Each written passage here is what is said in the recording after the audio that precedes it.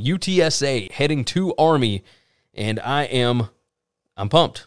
I'm pumped. I want to see this game. I'm going to have it on one of my other screens. Of course, I've got 5 screens that I watch football on. I've got a main one and then 4 others. UTSA is currently a 2.5-point favorite. Latest line over at BetUS. Total is 54.5. This one's on CBS Sports Network at noon Eastern.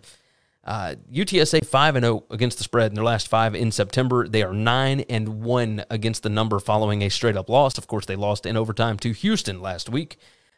Army, 2-5 against the spread their last 7 at home. They are 1-4 against the spread in their last 5 games overall. I am concerned about the Army quarterback situation here after losing those guys last year.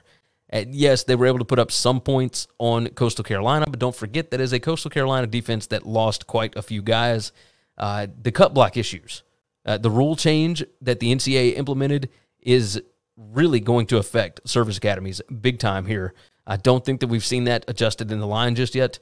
UTSA, way more athletic, way more talented.